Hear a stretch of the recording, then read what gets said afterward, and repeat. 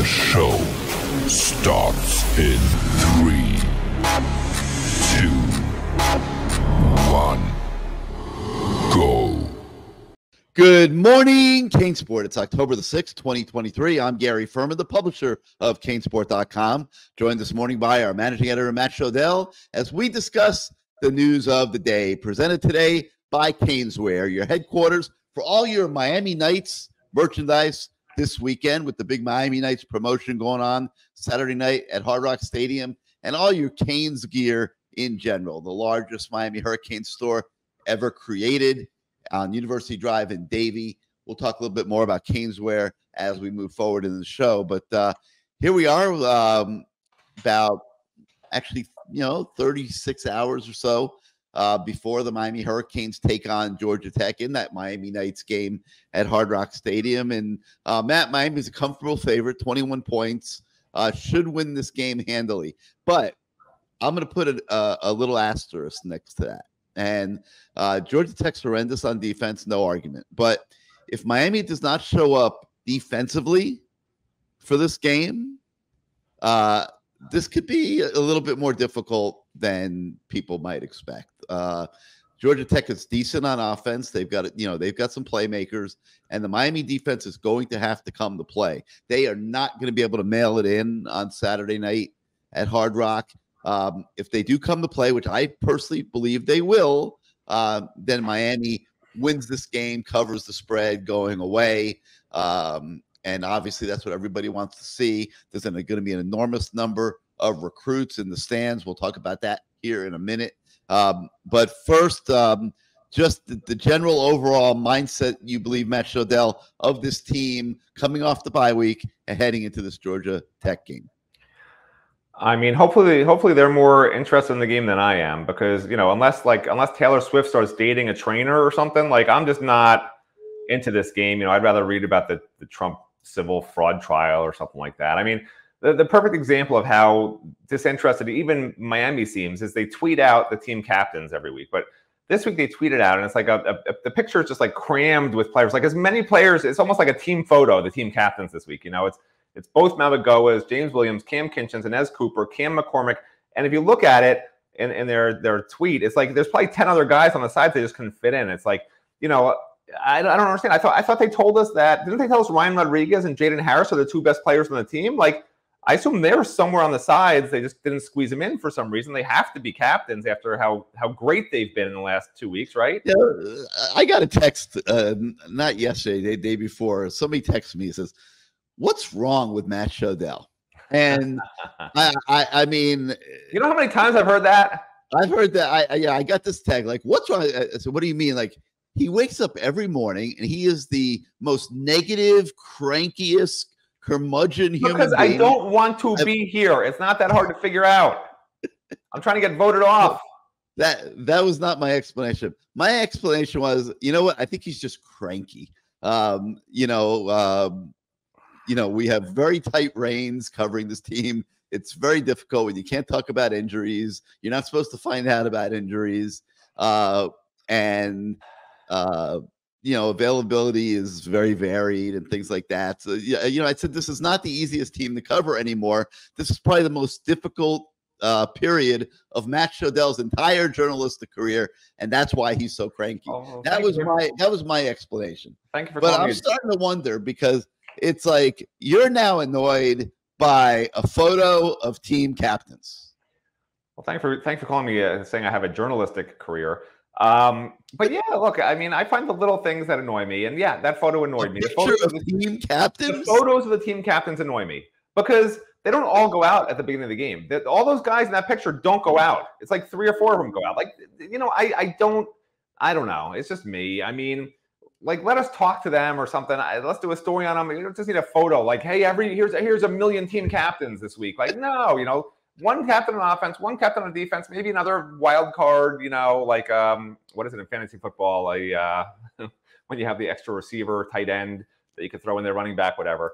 But anyway, the only thing we're going to find out this week about this team is, for those that live in or near the Grove, we'll find out if the team's locale or planta. Do you know what that means, Gary? I assume those are restaurants. Yeah, so Locale, they serve like, hamburgers. They used to have a great turkey burger, which they discontinued for no apparent reason, which was what I would always get. Chicken sandwiches, like real good stuff, real food.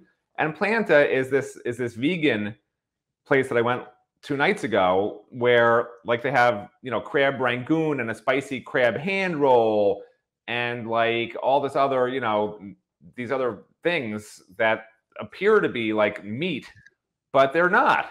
They're just something that they've somehow morphed to taste like crab or meat or something. I don't know. So that's where I was a couple of nights ago. But yeah, so that's fake food. Like, is this a fake team or a real team? Is this Locale or is it Planta? And Planta, by the way, is an excellent restaurant, but it just is, to me, it's fake food. It's vegan.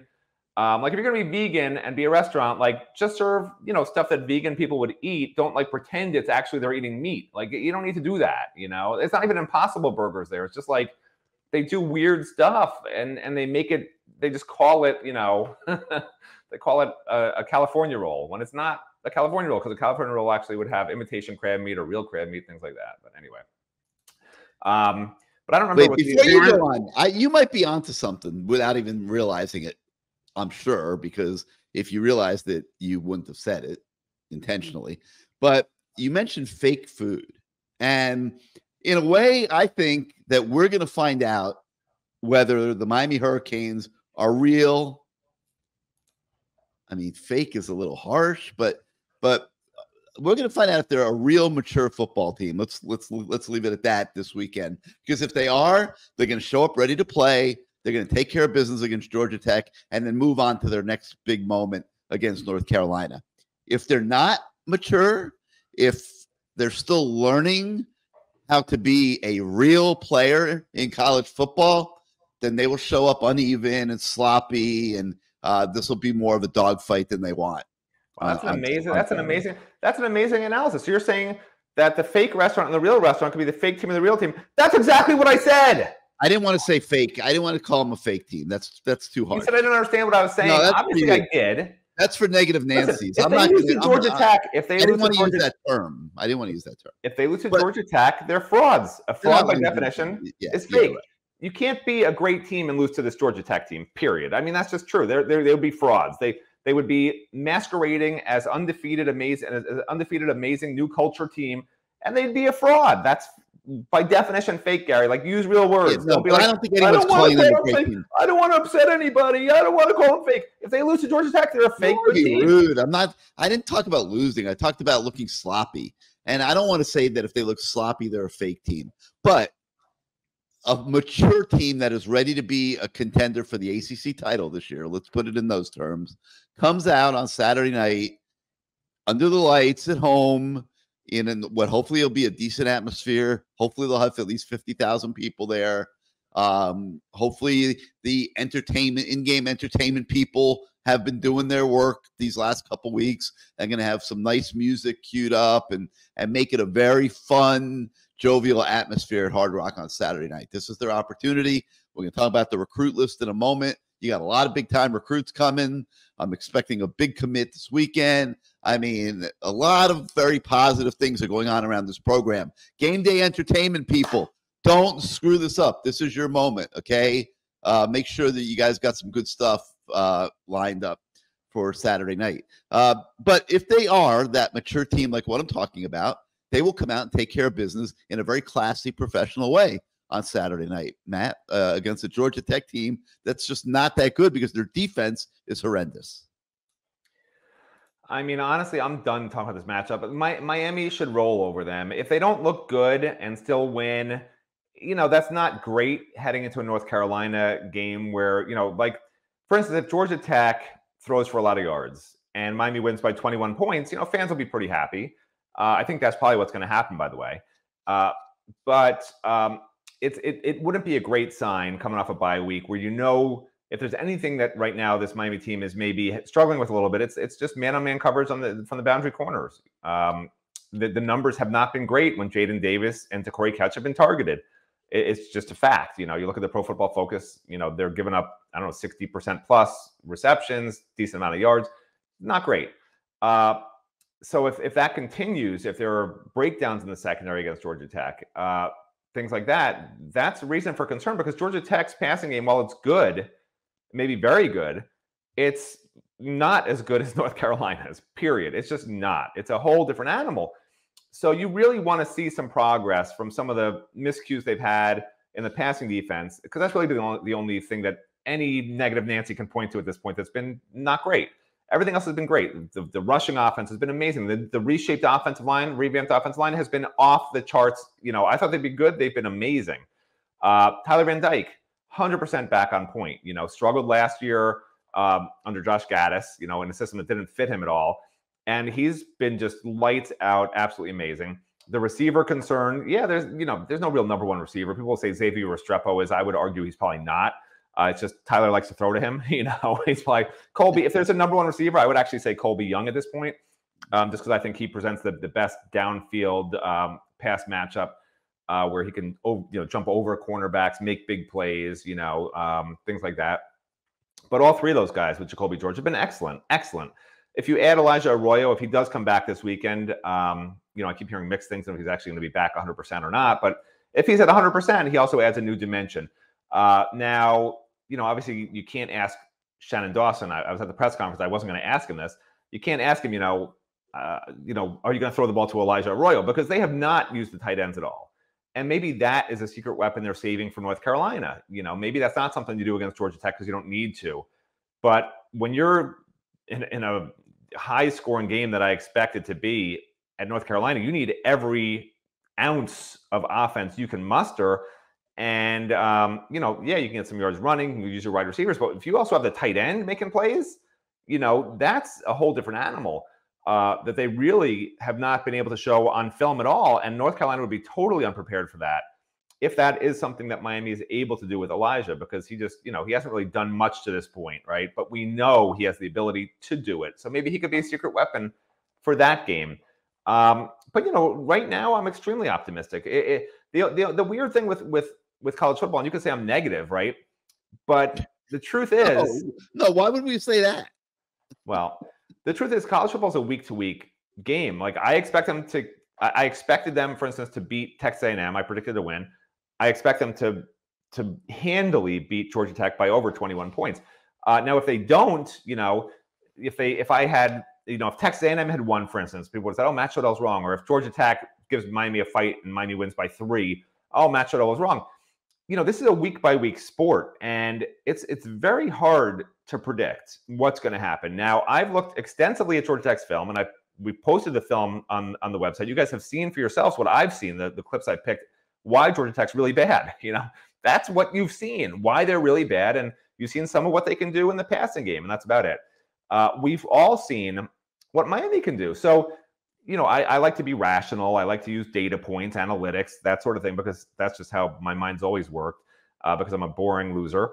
And when I do that and I sort of crunch it all together, like that's where I came up with Miami's going to beat Texas A&M, because Texas A&M, like I said, I didn't think they were very good heading into that game, watching their previous games this year. They've played pretty well since that game, though. Yeah, they played really well. But I was looking more at, they had beaten the team easily the week before, whatever. I was looking at certain things and the way they were doing things and the way Miami would match up with that. And it just seemed like Miami should win that game, and they did. A&M plays Alabama this weekend. We'll know all we need to know after they do that. Yeah, well, A&M's always given Alabama problems, even when Alabama's great and A&M's not. But if they're any good at all, we'll know this weekend. They got Alabama at home. Yeah, 100%. 100%. But anyway, what I was saying was, when you crunch all that stuff up and what you've seen from Georgia Tech, and you have a bigger mass quantity of plays now than what we had against Texas A&M, for instance, to look at, like you can see Miami's easily going to win this game unless Miami loses it on their own. Like, Miami would have to lose this game. Georgia Tech's not going to beat Miami. There's no way that happens. But Miami could lose, because Miami could come in and do what we've seen in the past, coming off a bye week, and just not be focused. And I can't imagine that in a Mario Cristobal system. It would be extremely disappointing if they didn't come out playing really well and winning easily. But this stuff happens in college football. So, that's why we play the game, right? We'll see what happens and hope for the best. But I like to expect the worst, because I'm always pleasantly surprised. Like I always tell you, Gary, being negative is the most positive thing you can do, because then all you can be is pleasantly surprised. You go to a movie, you think it's going to be amazing, and it's amazing, you're just like, oh yeah, it was what I expected. But if you go to a movie and you think it's going to be bad and it's amazing, you're like, oh my God, that was such a great movie. I'm so glad I went, and you're really happy. So be negative in order to be happy. Like, it's just a natural phenomena, and try it once in a while. It actually works really well. All right, be negative to be happy. Yeah. I can't do that right now. It doesn't work with what I'm getting ready to talk about. There's no reason to be negative right now because we're getting ready to talk about recruiting, and there's a lot of big time recruits coming to this game. But before we switch gears to recruiting, I do want to tell everybody that we do have a couple stories on the website as we continue our build up to this game. We speak to DB Jaden Davis, who tells us that Miami's not overlooking Georgia Tech. He has been impressed with the speed that he's seen from the Yellow Jackets in this week of preparation. So you can read that on the website this morning. We also have a story talking to cornerback Darryl Porter, who will be put to the test on Saturday night. He says no letdowns off the bye game. He's expecting strong play from the secondary against Georgia Tech's solid passing attack. So we've got those things for you.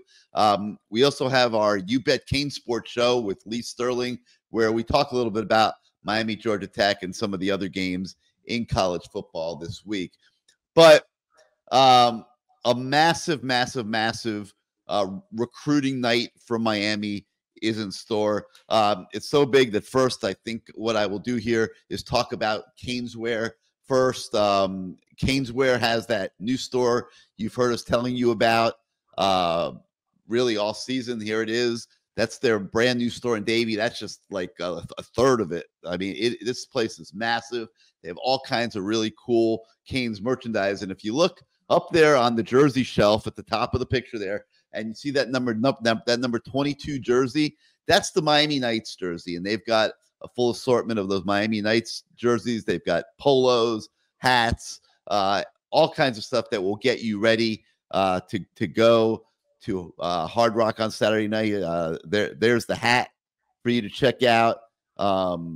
There's the one of the t-shirts for you to check out. And here's a close-up for you guys of the jersey, the Miami Knights jersey that you can buy at Caneswear. If you haven't had a chance to go during the week, you can go on your way to the stadium, just flip your shirt off and put on that jersey, and you'll be all decked out ready for Miami Knights. Caneswear has the largest selection of Miami Hurricanes gear in town, more than you could ever imagine. T-shirts, jerseys, polos, hats, hoodies, flags, decals, magnets, anything that you can think of, they probably have with a Canes logo at Caneswear. They have all different sizes for men, women, kids, babies, and you even can outfit your pet at Caneswear. They'll sell you a little outfit for your dog. I mean, that's how deep their merchandise is. Other teams are in season right now. Inter Miami, Dolphins, Panthers. You can get that stuff there as well. No better time to get stocked up than right now at Caneswear at 2655 South University Drive in Davie, right next door to that big sub shop that we talk about all the time, where they sell the monster subs, and so you can get some food while you get your merchandise. And if you live out of town, you could shop Caneswear at caneswear.com. It's more than a store. It is an experience. So stop by at 2655 South University Drive in Davie, or go to their website at caneswear.com. Caneswear is your headquarters for all your Miami Hurricanes merchandise needs. All right, take a drink of water here real quick. And we are going to talk recruiting because there's a lot of it to talk about. Just a whole assortment of top recruits coming to this game. None more important than number one wide receiver, the number one ranked player in the country. He's presently an Ohio State commit. He is from Hollywood, Florida, Chaminade. His name is Jeremiah Smith. To me, an absolute must-get for the Miami program. And it's not going to be easy. This is no layup. It's committed to Ohio State. Jeremiah Smith is a generational talent. This is Michael Irvin, potentially. This is Andre Johnson, potentially. This kid has that type of raw ability and talent. I can promise you NIL is not going to be an issue with Jeremiah Smith. I'm sure the Miami Collective will do whatever they got to do. Miami will not be outbid, for example, or anything like that. Jeremiah Smith will know that if he comes to Miami, he and his family are going to be extremely well taken care of, and he will have a chance in his hometown to own the city. And I'm not going to compare him to Messi. I mean, Messi's a worldwide, superstar. I'm not going to compare him to Jimmy Butler or anything like that. He's a kid coming out of high school, but he has a chance over the next 3-4 years to be one of the top dogs in South Florida if he comes to Miami. I think what Miami has to hope right now is that will trump anything that Ohio State has to offer when push comes to shove in December. But they get a chance to showcase themselves live and in person this Saturday night in the Georgia Tech game, and it's going to be huge. And they've got several other wide receivers that are going to be visiting at the same time. Keep an eye on Georgia decommit Nye Carr. You've been seeing us write about him. We got a story on the website on him this morning. He decommitted from Georgia about a week and a half ago. Miami is in the driver's seat. He's visiting this weekend. He's going to spend time on campus. He's going to be at the game.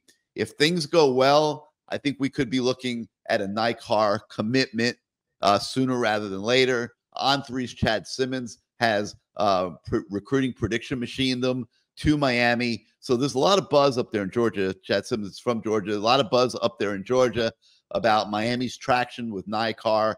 He is an exceptional talent.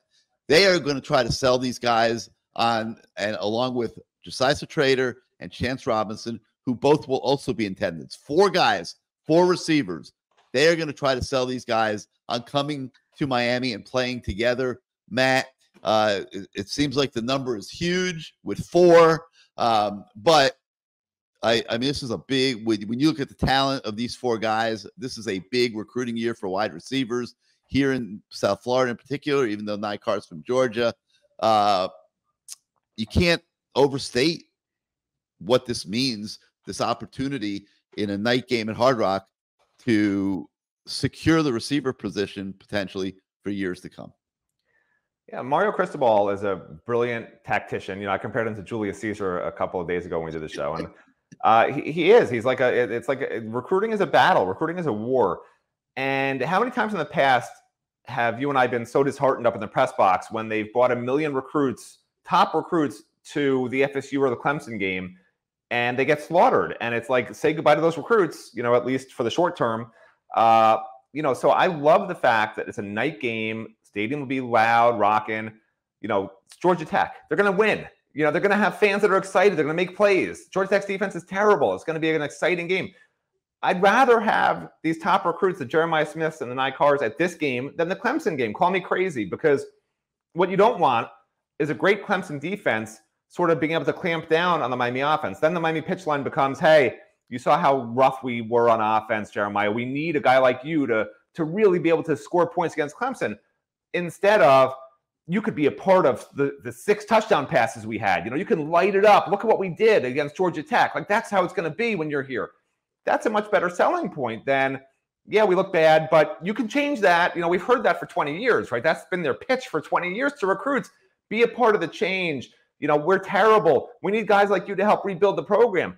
It's much easier to recruit when you're saying, we're already there, and now you can be part of it. Like, that's how you build. That's how you build championships, consecutive championships over and over and over again, championship level teams. Now, the other thing I want to mention is, like FSU last year was basically an ad to every recruit there for Florida State. That will not be the case this year. Mario is bringing them for the Georgia Tech game. A lot of these top kids. A lot will be back for Clemson, but I'm glad he's not just, can I say pussyfooting on the air? I think that's an old phrase. Gary knows that. It has nothing to do with sex, okay? He's not pussyfooting around with the Clemson game and bringing everyone for that. Bring them all for Georgia Tech also. Let them see that. If Georgia Tech goes great, tell them, watch Clemson on TV, just in case.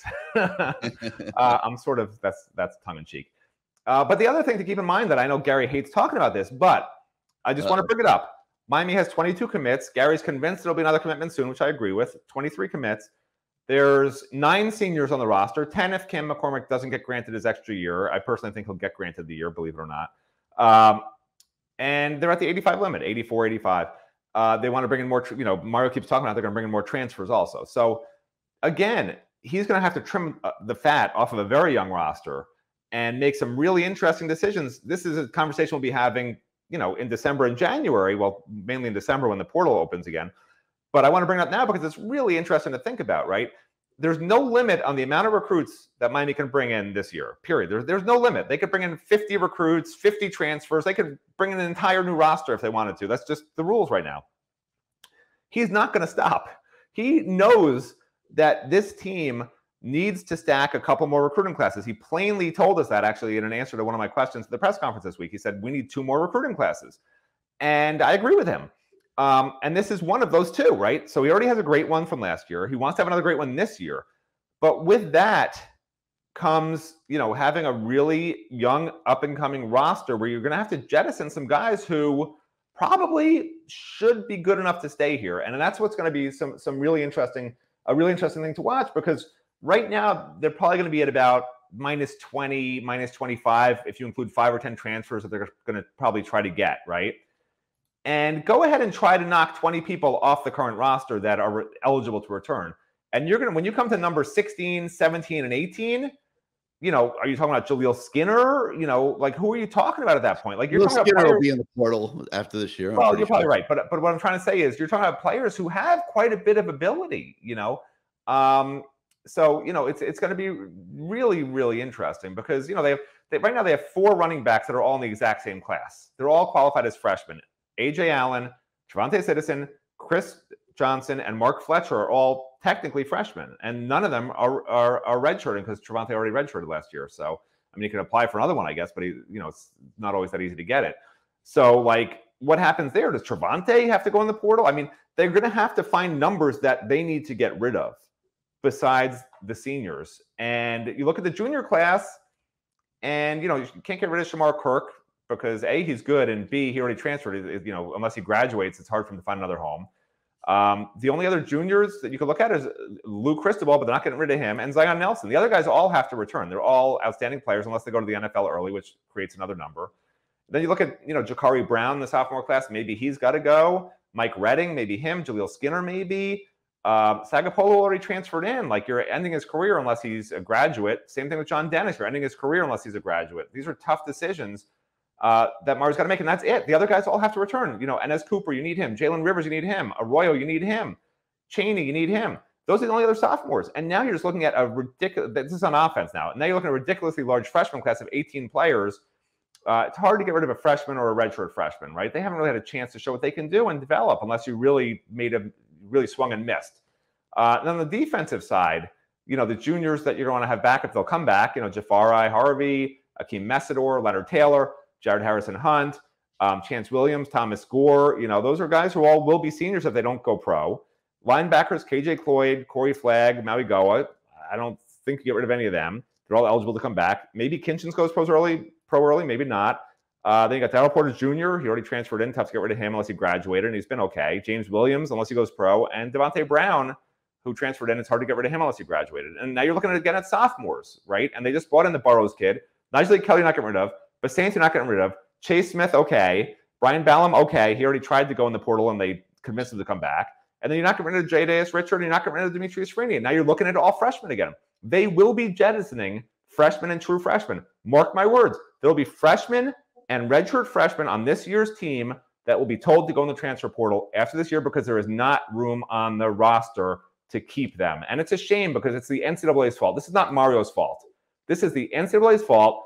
There are players who want to stay here and compete, want to be part of this process, want to be on Mario's team, that will have to be told to leave because of an NCAA rule that it used to be 100-plus players on a roster. They made it 85. And you don't think 85 is fair? I think it's too few. I think it's too few. 85 is a lot of number. That's a lot of players. They're gonna have to kick off freshmen and redshirt freshmen, make room, because it's the NCAA's fault, Gary, because the NCAA changed the 25 initials rule. That's why it's the NCAA's fault. That's why the NCAA should fix the problem and make it more than 85 for a few years. If they want to make it so that programs can take 30, 35, 40 recruits and transfers in a given year and just say goodbye to players that they don't necessarily want to say goodbye to just because they need that experienced guy because they want to win now, is that fair to the freshman or redshirt freshman who wants to still develop in a system that he loves? This is supposed to be about the student athlete. And the NCAA has created the problem for Mario, that now Mario's got to break some kids' hearts after this year. It's not right.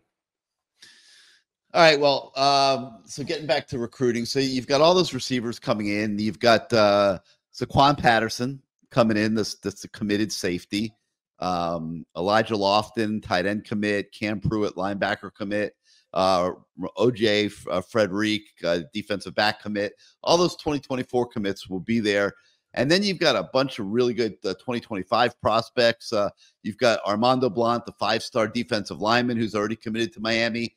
A 4-star wide receiver, Nashawn Montgomery, that Miami's doing extremely well with. Some other key guys in the 2025 class.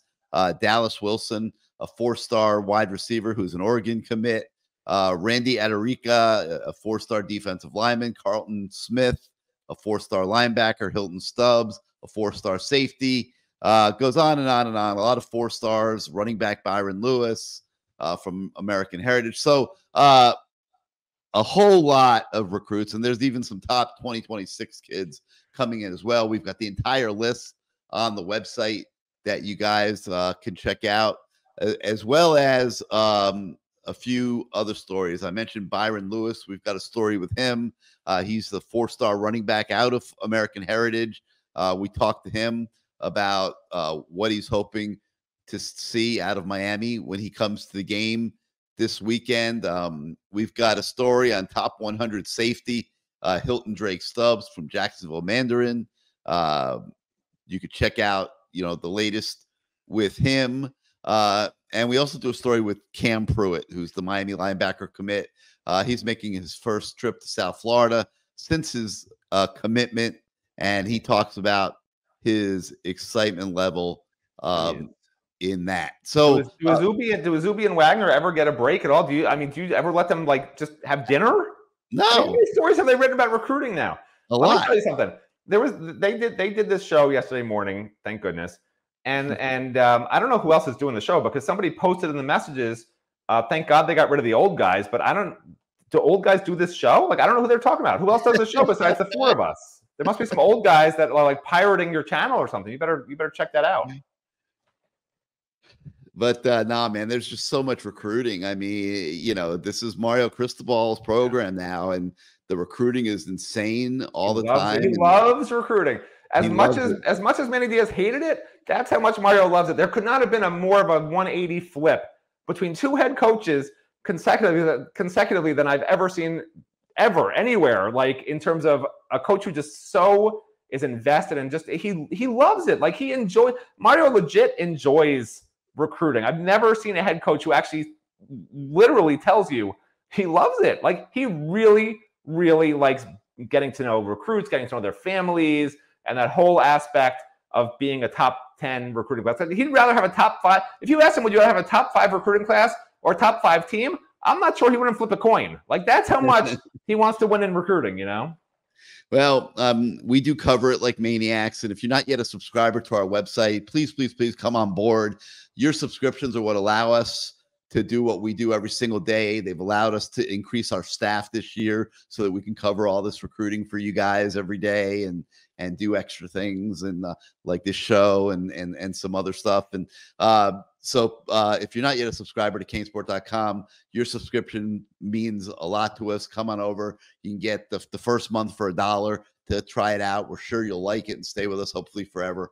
But do that. And if you're on YouTube right now, hit your subscribe and like buttons. It helps us with the algorithms at YouTube, and we would appreciate that as well. So big weekend for Miami, as big in recruiting as it is on the field in the game. And we will be all over it this weekend for you with coverage on the website. We will be back with this show on Monday morning. So thank you so much for starting out your day with us today. For Matt Shodell, I'm Gary Ferman. Have a great weekend. For those of you coming to the game, we'll see you at the Rock on Saturday night. Goodbye, everybody.